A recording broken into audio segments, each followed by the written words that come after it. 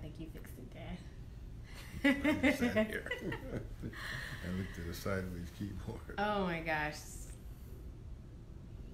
That was awesome. You did fix it.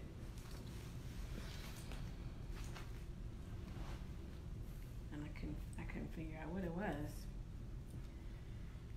Hello, Facebook Nation. We're sorry we're late. We were having some technical difficulties. My phone was rotated and I was trying to get it back correct. So I'm so sorry for that, but we will go a little bit longer because we're starting about 8 minutes late. Hello, Miss Dominique. Good evening. How's everyone doing? We don't have a lecture per se for tonight. I wanted Dr. Finch to talk about his thoughts on the controversy around the Little Mermaid. The Little Mermaid, Disney's going to make a live action movie on the Little Mermaid, and they casted an African American female for the role. Her name is Halle Bailey, not to be confused with Halle Berry. She's very talented, especially with her singing, and I think that's what really won her the role. But I wasn't keeping up on it, but I've been told that there's been some controversy around it. Some people have been disgruntled, who shall remain nameless. But I wanted, since you actually,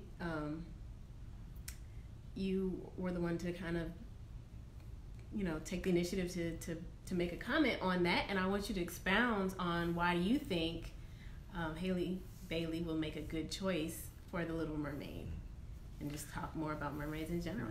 Yeah, let's do that.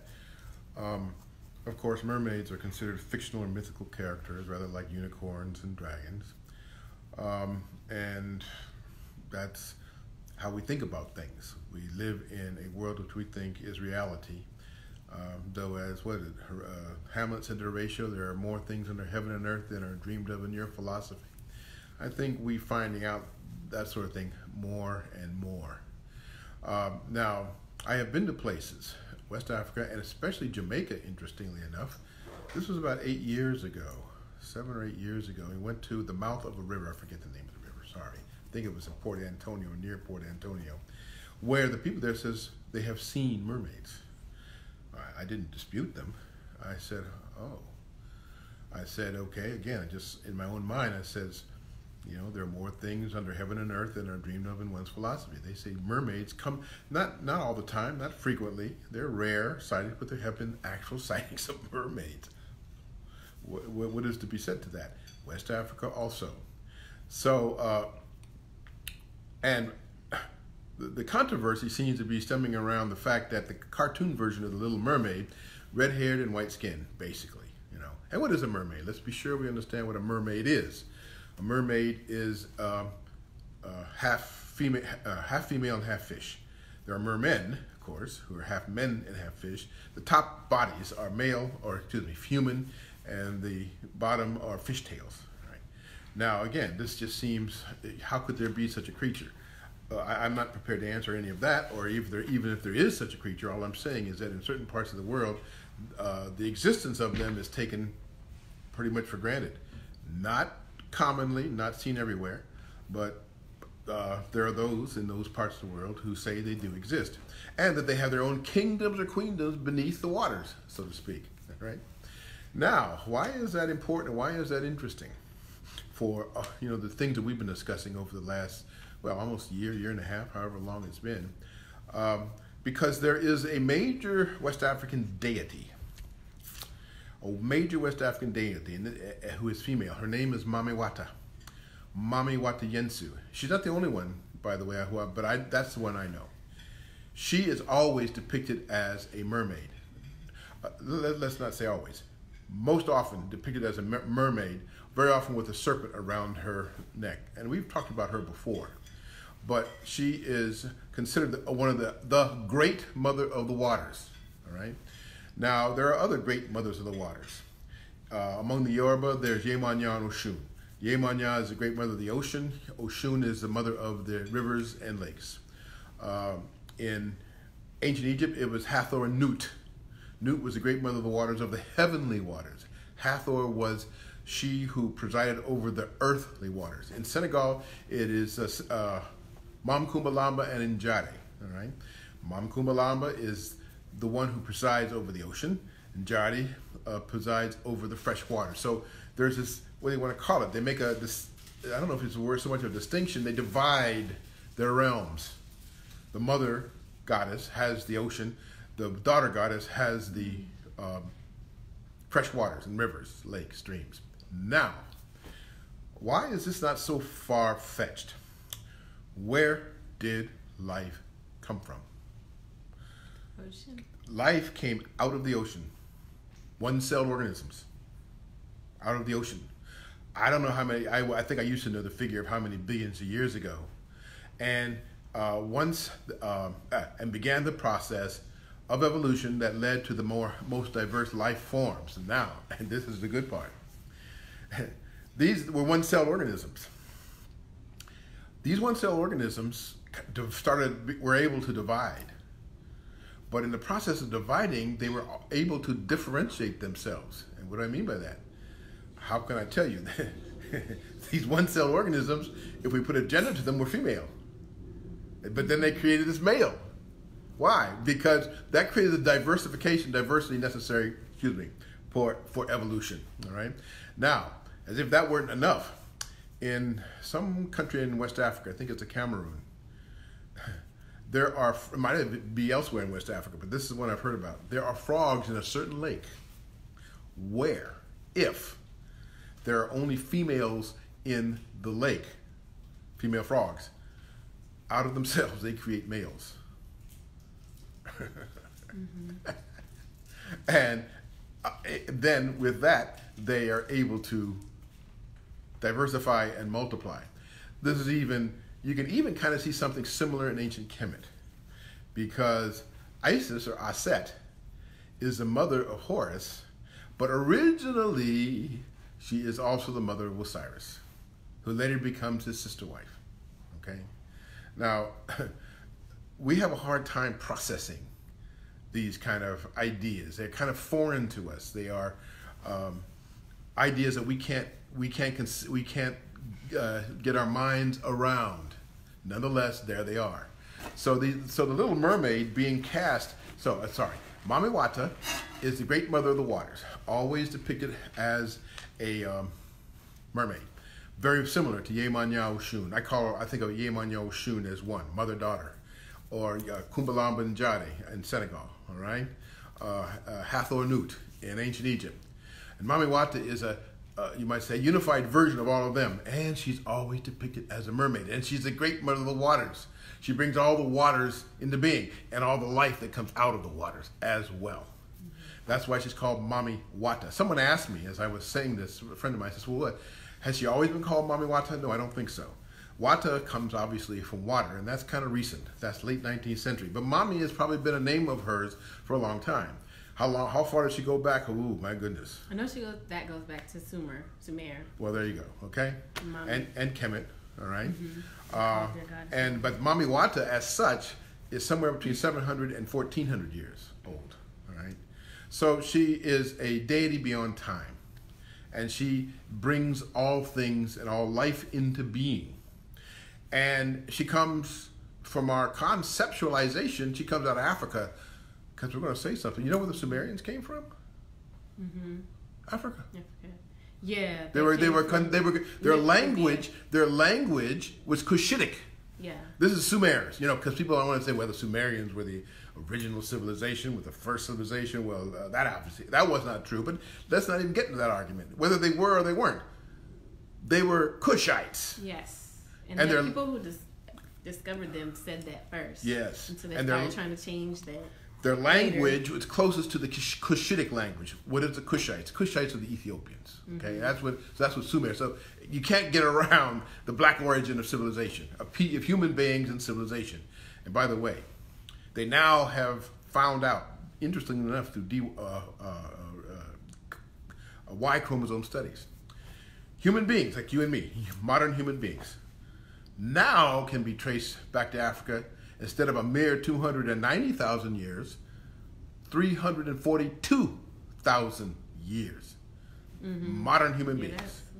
Also in Africa. Oh, someone will remind you that the symbol in Starbucks is a mermaid. That's right. Yeah. You coffee drinkers, yes, it sure is. And you see mermaid symbolism more and more. They got it from a goddess symbol too, actually. It wasn't random. Yeah, no. I don't know what they had in mind, but they did take it from that. I have mentioned this, I'm sure, in previous encounters because I talk about it a lot. 20 years from now, I know I said this, but let's say it again. Repetition is the essence of learning. A friend of mine taught me that years ago. 20 years from now, we're in the age of Pisces. The age of Pisces, two fishes, and who was the avatar of the age of Pisces, the two fishes? Well, we know who that was. Jesus who took two fishes and a loaf of bread and fed the multitudes. Jesus the Christ. In 20 years, his age ends. I should say the age of the Piscean age ends. And the age that comes after it, 20 years from now, is the age of Aquarius. But Aquarius is not originally male. Aquarius was originally female. It's more appropriate to call her Aquaria.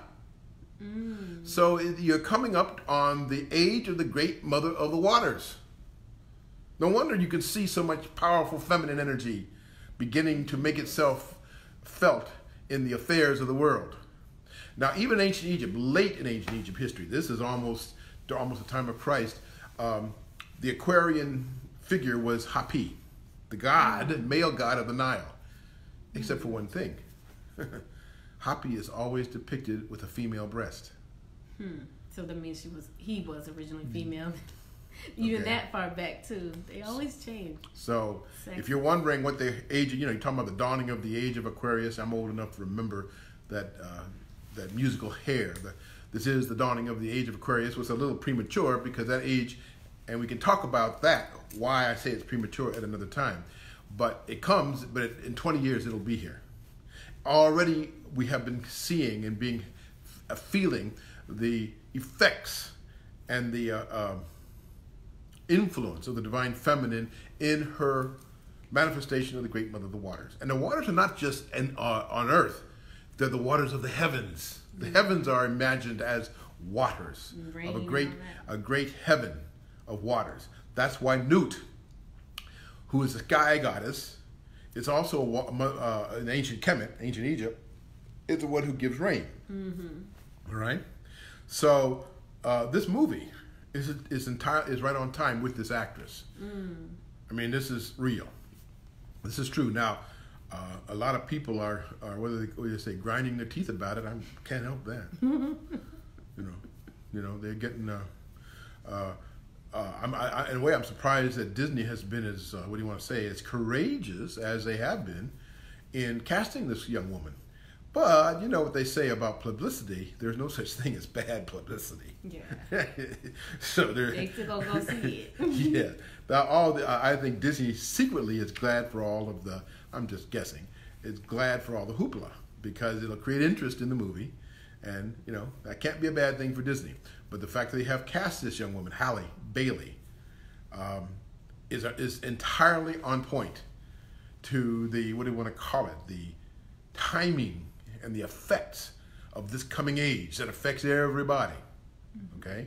Everybody. All right? So people have wondered, how is it that the feminine rose as the way it has been rising? Well, these things are cosmically determined. I've said this before and I'll say it again. Everything that happens on Earth has a cosmic determination. And this goes back 3,000 years. Well, 3,000 years ago, you found that the feminine was being suppressed, oppressed, and repressed. 2,000 years was when it intensified into what we think of as our our universalistic religions, and has been like that for 2,000 years. But that's coming to an end. No, might. It's gonna change. Don't get my hopes up. I'm not even hoping. I don't use those words anymore. Hope or try. It's there. It's just written. You're talking about something that's written. It's written in the heavens if you know how to read. If you had to know how to read the heavens and know what you read and where it comes and how it comes. So, anyway, she is the right one. All right. She is Halle Bailey. Halle Bailey, because she's like Oshun. okay? And she's like, what do we say, Hashum, which is also like Mamiwata. And she's like Njari in Senegal. But she also encompasses all of the aspects of the waters. And especially since, she comes out of the waters. And it's entirely appropriate. Now, let me just say this about mermaids, and then if we can go on. Mermaids look like, when you start thinking about if mermaids are real, we won't get into whether they are or not, okay? If they're real, I'm not asking you to believe. You can reject that. Go ahead, reject it. They always look like the part of the world where you find them. The Chinese mermaids, the Japanese mermaids look Chinese and Japanese. African mermaids look like Africans. European mermaids look like Europeans. Now, I'm not sure how that all works, but there it is. But see, this whole business about Atlantis and these cities under the sea, you saw that movie Aquaman. I like that movie, Aquaman, because it was very much, shall we say, to the point of what's happening, okay? What's happening. And as I say, we probably are not ready for what's going to reveal itself, But I'm just kind of perseverating a little bit, so I don't want to keep just going off on tangents. But this little mermaid and this casting is entirely on point in this time and place, and that's an archetype. Let me use that term. She is a mythotype, an archetype, and a power. A power that is also of heaven and also of earth, and especially in the waters, whether it's the earthly waters or the heavenly waters. All right. Now, not one last thing, but another thing. And I got this from Native Americans. There was a period in my life when I was spending a lot of time with the Native Americans, and they said there are four colors. There are four colors in the world, and they correspond to the four major races, okay, and the elements. They said, let me get this right now. Let's see, air, earth, fire. Okay, the white race is fire.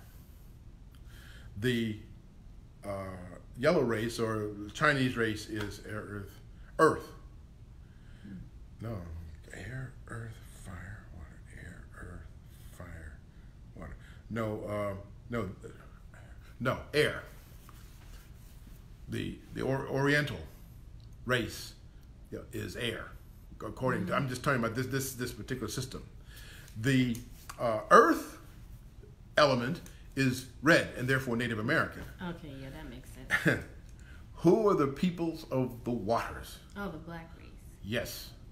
Look at every mythology. I challenge those of you watching this. Go and look at the mythology of every African peoples that you can get your hands on. You will see they will always say that African peoples in particular, came out of the waters and are of the waters. And once upon a time, they used to take care of the waters, because black people are supposed to take care of the waters, I don't think we do that anymore. We don't do that anymore. We don't, and it's a problem. Maybe that's what's happening in New Orleans. Don't even get in the water half the time. Yeah, I don't know what New Orleans is going on in there, but I think it's New Orleans. Isn't that where they're having the floods? Yeah, but I mean, we are supposed to take care. You're supposed to take care of, quote, every element that you belong. This is what the Native Americans used to say. Y'all need to get back in the water, learn how to swim. Yeah, but you need to take care. You can't pollute it, like polluting your own house. That's your element. That's the element of black people of African descent. Yes, Now, like I said, the Indians are supposed to take care. Native Americans will take care of the earth. Europeans are supposed to take care of the fire, and I'm not talking about blowing things up, which is how they use fire. And then the Orientals. I knew that was because somebody says the fire represent destruction. Yeah. No, there's the fire of the earth. No, not always destruction. There's fire of the earth. There is a productive and creative fire as well. And fire creates because the sun, S-U-N, and there's Ra in ancient Egypt, okay, and Sekhmet, who is the lion goddess, and then of course, as I say, the spiritualization of things that you see in the Orient is entirely consistent with their connection to the air, okay. into the heavens. You know, this is what I got this from Native Americans. I didn't read this. But this was years ago. This was 20 years ago. Anyway, yeah. Is there an age? I saw a comment earlier. Is there an age called age of Sekhmet? Not of Sekhmet as such. You just say, no, Sekhmet, remember, is a lion goddess. And therefore she represents the fiery heat of the sun. Interesting enough, she's destructive on the one hand, but she's also the healing deity on the other. Because she can bring death, she can also prevent death. Now, therefore, she belongs to the age of Leo. Okay. Well, the age of Leo is that was see, ancient Egypt started things in the summertime, in the solstice, during the time of Leo. And that includes the 26,000 year cycle you heard me talk about. So Leo has come and gone, and we're now processing to the end of Pisces and then Aquarius. And let's see, Leo, Gemini, Taurus, Aries, the Aquarius. I'm sorry, I don't mean to get distracted that way, but everything comes around. So the age of Leo will eventually come back around. But the point is, this is where the cycle and the calendar cycle started for the ancient Egyptians, was in the time of Leo, and that would be Atum, who is also Adam, and Sekhmet, who is the lion goddess or the lion deity. All right. So yeah, and that's why I say the heavens are a book. They are a book, a calendar, and a guide. And we have to reestablish our connection to the heavens. And it ain't going to happen in your lifetime. You know, people get mad at me when I say it's going to take 500 years to resurrect this. And they say, oh no, it can't possibly take that. Oh yeah, it's going to take that long. Because you don't have a concept of all the things that got lost. You mean for them, like worldwide? Yeah, worldwide. Because it doesn't have to take 500 years for like just one group to resurrect it. Well, I mean, the thing is, you plant seed. You got to be seed planters. And as you say, small groups, not large, small groups can plant and cultivate seeds that allows them to move forward. But if you're talking about the entire world, human world, yeah, you're talking 500 years. And I'm not backing away from that. You know, I'm not saying you have to like it, but I've accepted it. All right. And because if the ancient people of Kemet and Africa used to talk about 26,000 year cycles, that's the way they used to think. 500 years, what is that? Because everybody wants it done in their lifetimes, or maybe the lifetimes of their children, grandchildren, or in this century. No, you got to put the time back in. I mean, how long did it take the African world to disintegrate? Yeah, how long did it take that? Just about 500 years. About 500 years. No, I mean from the start to where we are now. Almost 500 years. So I was gonna take another 500. Yeah, Get it right. you gotta, and you've got to you gotta come to terms with these things. I'm not, like I said, I'm not here to make you feel good. I'm gonna make you be real about what not only the present is, but what the future is, or going to be, or has to be now if we survive. Oh, someone made an interesting comment. Now I don't know, I don't know myself. I would tend to probably agree, but the Bible is a book of astronomy and astrology as well. There are parts of it are very much like that. Yes. God, you can always find something in the Bible, like anything you want to research. But I mean, what can I tell you? And if you start looking if you read the Bible in a certain way, I mean, come on. The people, the so-called children of Israel, where did they get started, and how long did they stay there? They were in Egypt for like 400 or 500 years. 430 years. Yeah. How could they not be profoundly impacted by that sojourn in Egypt? And they probably brought some Egyptians along with them. Well, some people, people say some people say they were Egyptians. Yeah, they were culturally. They were Egyptians who had revolted from the established religion. That's one idea. But I don't want to get into that controversy or defend it or not, or promote it. But they were profoundly affected by that 430-year sojourn. They couldn't like black people here would be like saying we're if we went back to Africa, we'd be just like Africans, like we never left. But that's not true. We've been here. We've been affected by European culture, and we've made our own culture as well. And that kind of makes us just different. But we're certainly impacted by American culture for sure. And Christianity would be the biggest impact on us as blacks. Actually, that's one thing. We just took it. We were like, okay, give us your religion. We'll take it. If you don't think you're impacted, then you're not going to watch any more TV. You know, you're not going to go anywhere. You're not going to walk outside your house, because everything you do, everything you have, comes out of and from this culture. And you know, you don't allow you accept that reality, and you build on the reality to come. All right, Dad. With the few more minutes that we have left, I wanted you to talk about a little bit what the book that you're writing. If you want to give the title, you can. But I'll leave that up to you. But I also just want to spend a little time and allowing you to discuss what you're writing about. I finished it, actually. Yeah, I mean, sorry. Yes, what you wrote about and what is one of your greatest works yet. It's a 590-page manuscript entitled "The Gift of the Nile." From, I actually think I go back to about 10,000 BC all the way to the death of Cleopatra. You know, I realized during my studies, Cleopatra, we always thought that she was just Greek or Macedonian. No, her mother was Egyptian, which is the reason why what she was trying to do was bring Egypt back to Egypt, you might say. You know, and she had to deal with Anthony and Julius Caesar, because they were the ones who were in the process of taking over the world, and she manipulated both of them. You know, but so anyway, it's a gift of the Nile, and we look at how civilization took root. First of all, civilization generally, and the ancient civilization Kemet took root where? Not in the Nile Valley, but in the Great Lakes region, of what we today call Tanzania, Uganda, etc. And that's where they migrated from. That's where they migrated from, the followers of Horus. And they used to call it, they call it the Spirit Land. Yeah, was that the land of the gods? Land of the gods, land of the spirits, or Holy Land was there. Punt too. What is that? Yeah, Punt is what we today think of as Ethiopia. Okay. Or Somaliland. Yeah, or Somaliland. Yes. Yeah. So the ancient Egyptians, you know, we spent years, centuries even, debating on who the ancient Egyptians were and where they came from. Why? Civilization, as you understand it, comes from there. That means all the civilization that we are in now.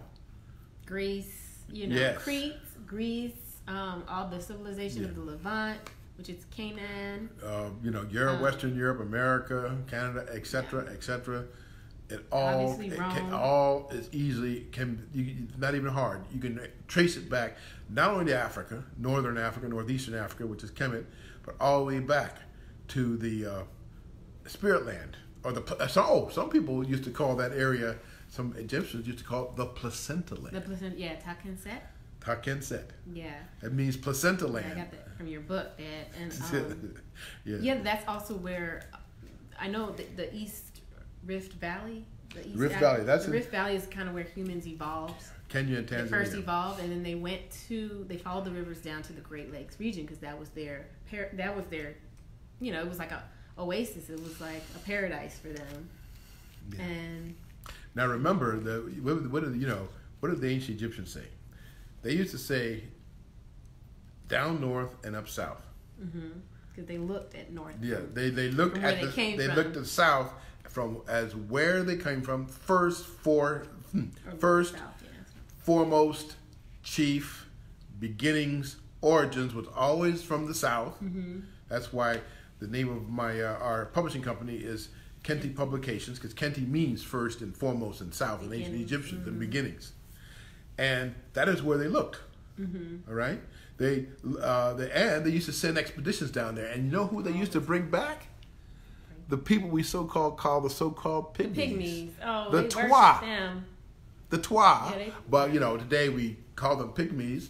They thought Why? they were the first people. Because they knew. They knew that they were the first people, and one of their deities was often represented in Twa/pygmy form. Ta. The creator, the That's one of their oldest ones, but, yes. you know, based off like Bess. Yes, Bess is another Bess one. the pygmy, yes. and then in fact, when there was one, this is in Egyptian annals. These are direct quotes. When they sent an expedition up the Nile to the Great Lakes region, and the pharaoh at the time, I forget which one it was, sent a, they said they were going to bring back emissaries from the people who they didn't call them the Twa, they called them Deng. That's what they called them, Deng, D-E-N-G. They always have a new name for them. And they were what we would call the Twa, the Pygmies, and there were, I think, 2 of them they were bringing. And the pharaoh sent a fast sailing boat, says, I want you to protect those Deng day and night. They can't fall over into the river. You can't. I want more than anything else in this world to meet these Deng, or so-called pygmies. They had what do you want to call it? They had a reverence for them, almost an awe, because you know why? They knew humanity. This is where humanity emerged from, and from these people. Yeah, and it's been scientifically confirmed. Not only the Khoi and the Khoisan, but the pygmy people of Africa, which have different ethnic groups, Batwa, but the Twa, but there's other names for them too. I can't think of all their names, but they also have that DNA that says that they're come from the most ancient strain. Oh, of course. I mean, biologists know it. In fact, that's not even argued anymore. Okay, yeah. That's not even an argument, because the biochemical studies, the genetic studies are so unequivocal about that. You know, and the people of ancient Egypt knew that. All right, and so the book starts there, and it just goes from dynasty to dynasty, one of the things you don't really see in ancient Egypt. I'm not saying there wasn't unrest, okay? I'm not saying that there was even regicides. Every so often a pharaoh was killed, all right? I'm not saying there wasn't unrest or trouble or regicides and all, but there was never a revolution. Not one. Nothing that even remotely resembled a revolution, okay? The ancient people of Kemet had no desire to change their culture, their society, their nationality, their nation. You know, and the only people, now, you know, you talk about their temples. The only people who came into their temples up until the time of Pythagoras, 560 BC, are the so-called Kushites. Yeah, because they knew they came from Kush. All right, so the Kushites, you know, had temples and priests and had what do you want to call a theology pantheon. And every pantheon, everything. Yeah. So they realized that they were, you know how what I say is like comparing the English and the Scots. Yeah. Or the Italians and the Sicilians. Yeah. Right. Absolutely. They were, you know, is that kind of relationship between them, and nearly always, let's not say always, when a pharaoh needed a queen or was going to marry a queen, he went down and married a Nubian queen. Wow. He never went outside of Egypt. Oh, Lord. The only way he went outside of Egypt was if he was going to Nubia. And you know why? He was a typical of those pharaoh-typical men. The most beautiful women came from Nubia. But it wasn't just that. Yeah, I'm sorry. They wanted to protect the bloodline. They didn't want that. And none of that, and none of that too. None of they that. Were the most beautiful they women. were beautiful. And they still are. Yeah, they are. You have to go and see them. The Dinka and all of them. Yeah, and you know, and they Nubians, whether that's what they are. They're Nubian. They know who they are. Down there in Aswan, up there in Aswan, I guess is really what you should say. Mm-hmm. And they, you know, modern historians like to distinguish between Kemet and Kush. And they always like to point out, sometimes they warred against one another. Well, so what? Yeah. I mean, the Americans had a civil war. That was their only real competition. Yeah. And it wasn't until Pythagoras was the first non-African to be allowed to be trained in the temples. Mm. And why was he allowed? Because his mother was Phoenician. Oh, and they had a close relationship. Oh, yeah, the Phoenicians were basically Palestinian Egyptians. I didn't know that. Yeah. And Pythagoras' mother Pythagoras. was Phoenician. Pythagoras. And also he was a genius too. I mean, no, he was an extraordinary man by any definition. And he spent 22 years in the temples of Egypt studying. And when he came out, when he, I don't even say graduated, but when he started going out and spreading the Pythagorean doctrine, which was really the doctrine of the temple. He didn't call it the Pythagorean doctrine. It was called that later on. He was like the ancient Egyptians. Oh, he never would allow anybody who was his students, himself or anybody else, to discuss or disclose anything that was discussed or taught in his classroom. You couldn't leave Pythagoras' classes or his, no, they weren't classes, that's not a good word. You know, those select individuals, very select individuals that he chose to be recipients of his teachings, which of course were the teachings that descended down through Kemet, they never opened their mouth. They never would disclose for hundreds of years what they learned. He drilled that into them so much that they didn't even think about saying anything about what they had learned out to outsiders. Because you see, that was the inflexible rule of Kemet. It's even been said that if in Kemet someone was, shall we say, it didn't happen. If you were someone who had in some way started out and imbibed some of the knowledge of the temples, and you were as incautious enough to let it be known, the priest would send people after you and track you down to the ends of the earth and slit your throat. Oh, no. Yeah, they would. I mean, they weren't dead. No, that was serious business. You did not reveal anything. I'm not saying that happened more than, I think it may have happened a handful of times. They would track you down anywhere. They would track you down around the globe if they had to, take you out. You know, I mean, like I said, that wasn't frequent. I mean, like I said, and that was late too. If that happened at all, it happened late in the period because they were very closed mouth. They would rather. Oh, there was a woman who was a priest. This is late too. This isn't even an Egyptian woman. This is a Greco-Macedonian woman who was.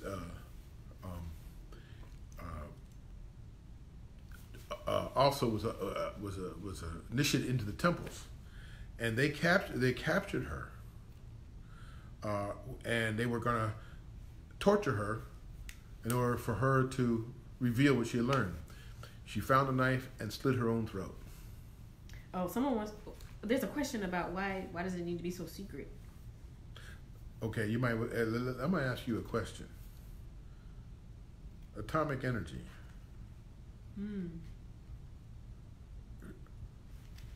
Okay. Shouldn't that have been kept secret? Oh. The point is, here's what I'm saying. The power of that knowledge was such that it could, I don't know which one to say. It was powerful, let's just say that. It would upset the balance of the world. They really weren't supposed to be, those, when they unlocked the secrets of the atom, that was supposed to have been kept secret too. They didn't, but that was supposed to. Yeah. There's certain knowledge you cannot allow out of its protected space. Knowledge is power. That's all you need to know. Knowledge is power, and when it can be used against you just as much as it can be used for you. Also, I know someone had a question about the ancient bloodline that I brought up. I know that the Egyptians only married. They had other wives, but the hereditary princesses were always always either from Nubia or from Egypt. Yeah. They couldn't be from Mesopotamia. They couldn't be from Asia. Not. They'll take them as wives, but they won't be. They can't inherit the throne. In fact, children can't inherit the pharaohs always no male pharaoh inherited. It was always inherited through the female line, which was the reason for a consanguinity or incest, royal incest. Okay, and also I also have this idea. Now the ancient Egyptians knew the deleterious effects of incest, so every 300 years they changed dynasties, And my assumption, that's all it is, assumption, is they did that because the previous dynasty's bloodline had become devitalized. Is that the word? As a result of this this custom of royal incest. Yeah, because you had to, if you wanted to keep the throne in the family, then there had to be a brother or a half brother to marry a sister, because it didn't come through him, it came through her, and that never changed. Never changed. Even that was even true of Cleopatra. Mm-hmm. She married her brother married her. Yeah. All right. So the question was kind of like where would be the ancient bloodline today, but I don't know if that's really ancient bloodline. I have this idea that the ancient Egyptians, what do you want to call it, the priest or the royal family? I don't know. They haven't disappeared. They haven't. They're underground. Or if they walk among us, you wouldn't know who they were. But they haven't gone anywhere. They walk among us. No. Are they still in Africa? Are they still in Egypt? I think they're in a lot of different places. Northeast Africa, East Africa, West Africa, and I think, yeah, here too. So there may be some descendants there. We just don't But you don't know, but you'll never know. You will never know. Until they want you to know, right, Dad? Kind of. Mm-hmm. Yeah. All right. I know there was a few others, but a few other questions, but we're gonna have to wrap up since it's getting to be that time, and we appreciate you as always spending your evenings listening to Dr. Finch's ideas, thoughts, his lectures, his writings. And then, just interacting with each other. That's always wonderful to see as well. We're here every other week, and hope you enjoy it. Not much else. I've mentioned that about the Egypt trip next year. Oh yeah, I do need to say something about that. It's called the Gift of the Nile Tour. It's July 16th to the 27th. That will be next year. If you want to, I'm happy to send anybody any information. They just need to get in touch with me at charlessfinch@gmail.com. charlessfinch@gmail.com. We'll have 2 S's in it. So just remember, charlessfinch@gmail.com. Happy to send you a brochure, or you can get in touch with Consolidated Tours. Now, I don't have their address in my head, but they can just email you. Yeah. Also, the book, there's no date yet. No date but yet. We're aiming for the next 6 to 8 months to get that published. I hope. And of course, you will be the first to know. I hope it's more like 6 months than 8 months, but yeah. Absolutely. It's ready. There's even more photographs, more illustrations than I've ever done before, and for the first time, color photos. I'm so excited. I'm reading it already. Okay, so have a wonderful evening, you wonderful people.